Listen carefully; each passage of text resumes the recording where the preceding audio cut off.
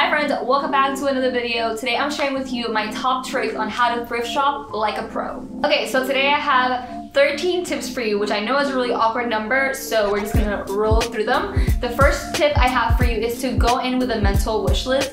This is gonna be super helpful because if you are overwhelmed by the scenery of a thrift store shop, then when you walk in and you know exactly what you're looking for, it kind of helps you determine where to start and like what to look for when you're looking at the crazy amounts of clothes on a rack. So tip number one is to go with a mental wish list. Take it on your phone, write it on your hand, just take a list with you somewhere. Okay, my second tip is for you to shop through the colors versus the racks, and you can tie this in with tip number one. Basically every tip you can tie into the one before, the one right after, but you know, to break it down.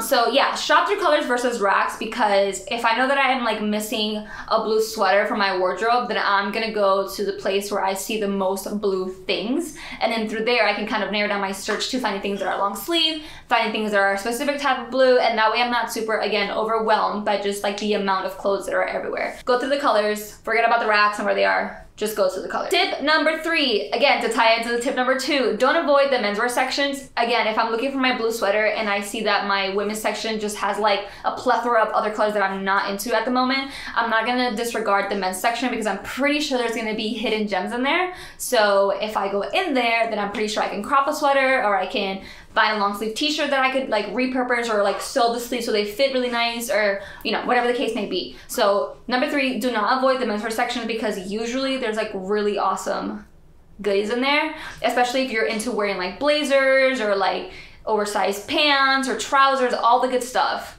Menswear section. Tip number four is for you to go thrift shopping when there are deals pertaining to you. So I have this really bad luck where I always go to thrift stores when it's senior day. Why? And then I'm like, oh, this is not 75 cents, it's $2. So yeah, you wanna go to thrift stores when they have those deals. Like there's one that I go to that like on Tuesdays, it's like all red tags, 50% off, or to Wednesdays, ladies day.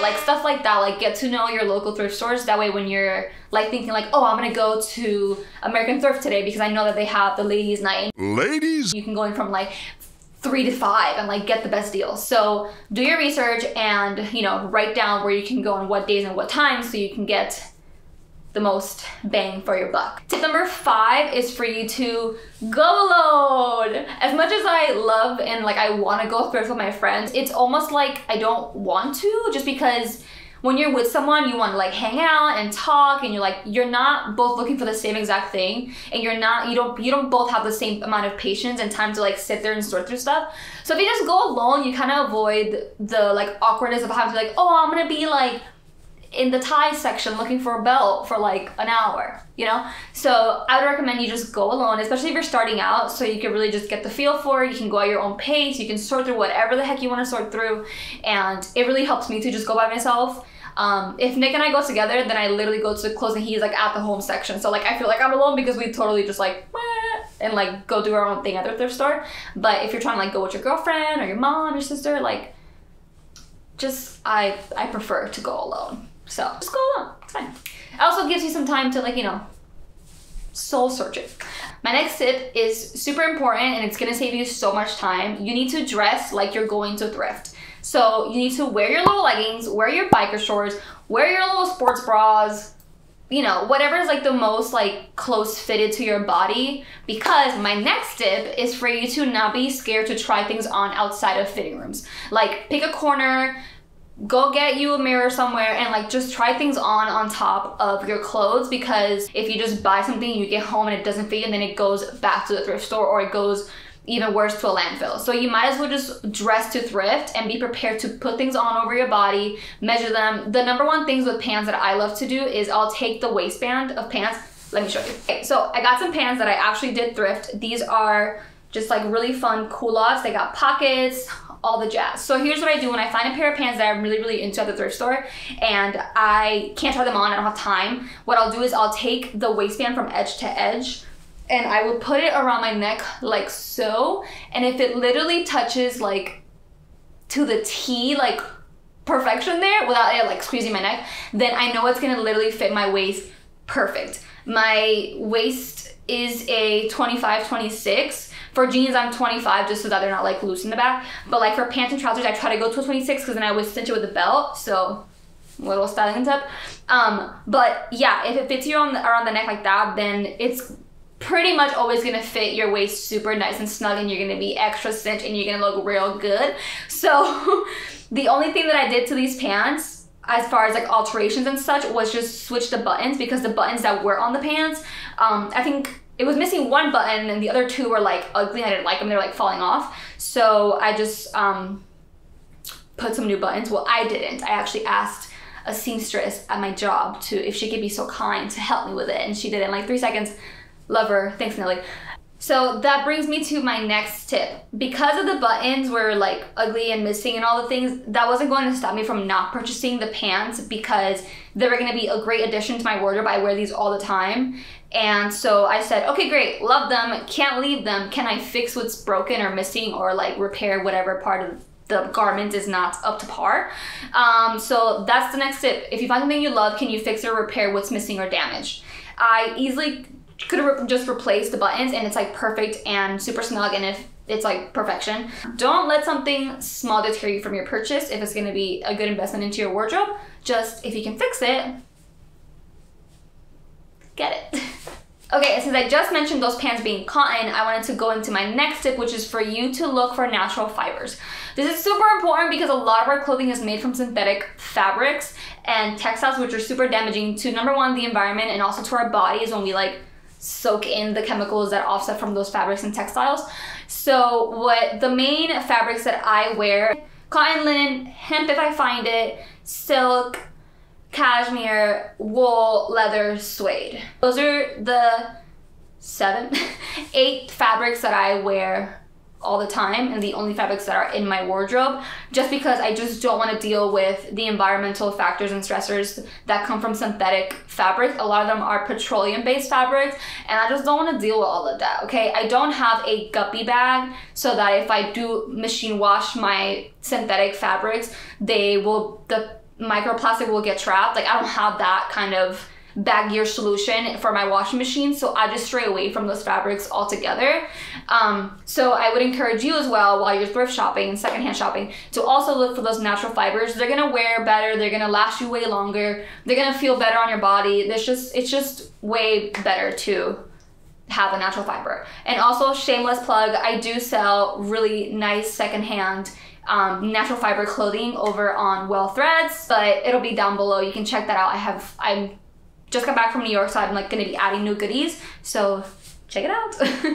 Okay, my next tip is refuse what you don't need. And I know this could be super, super hard because just sometimes the price tag is so low on an item that you're like, that's way cute. But if you don't need it, just like, you got the strength, just let it go. If you don't need it, just refuse it. It's not gonna add any value to your wardrobe. It's probably just gonna sit there. You're gonna wear it one time and then you're gonna be like, why did I get that piece? So seriously, this is like a really good tip for you to just become more conscious of like the pieces that you're buying and bringing into your closet.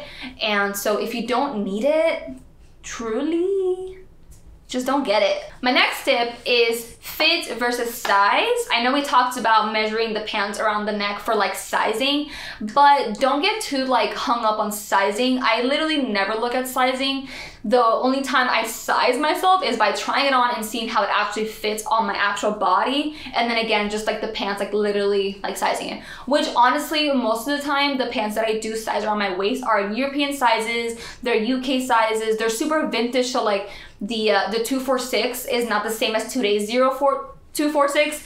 So you have to just like ignore the number on the garment and literally just try it on and see how it actually fits your body now. Because remember, they have been pre-loved, they have been worn, they've been stretched and, you know, fit into whatever. So again, why it's so important to dress to thrift, so you can try it on and make sure that it fits you in the fit that you want it to fit you. Another tip that I kind of want to throw in there that's not on my list, but because it's not something that I personally do, but I do follow women on Instagram that do this, and I'm like so inspired by it and I want to do this. But get yourself a tailor. I feel like this is super nice and super smart because you're literally just investing into your wardrobe so that it lasts you forever. So for example, when we were in New York, there was this blazer that I literally fell in love with, but it was 20 bucks, I think. but I didn't have any room in my suitcase, so I just couldn't buy it. It just like, it wasn't like gonna work out. But I was talking with Nick, and he was saying like, yeah, like even if the alterations cost you like 80 to 100 bucks, the total of that blazer would have been like 125, versus if you're buying it from a fast fashion brand, would have been like what, almost the same price from like Zara or Free People, not Free People, but you know what I mean? Like it would have been like that same price, but way less quality, and it wouldn't have lasted how much it would have lasted if I would have gotten the good piece. And I think it was a vintage, it was either a vintage Ralph Lauren or a vintage Burberry, I'm not exactly sure, which I know what you're thinking, how could you pass that up? But I truly just didn't have space in my suitcase to bring it back. And I was not gonna ship it, I'm not doing that.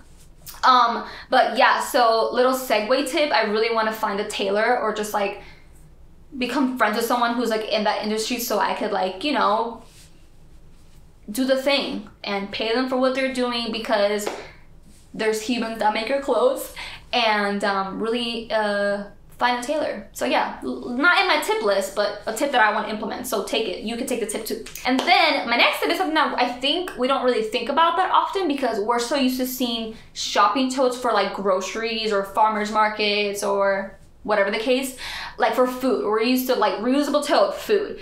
But bring your own reusable tote to go thrift shopping.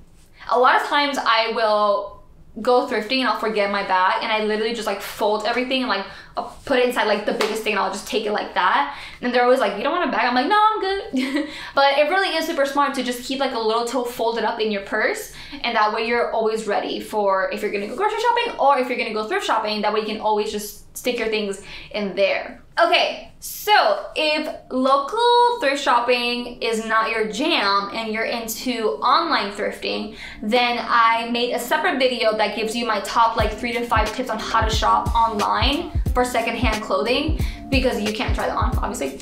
And so that will be linked down below. It's over on my IGTV channel on Instagram, so you can check that out. And yeah, if you enjoyed this video, please like and subscribe, hit the notification bell. I'm so excited to get back on YouTube, and that's it. I'll see you in my next video. Bye. Hi friends, welcome back to a new video. Today I'm sharing with you my top tips on how to scratch that. So my next tip is for you to dress. Bleh. How you stop this? Oh boy. That ended weird, but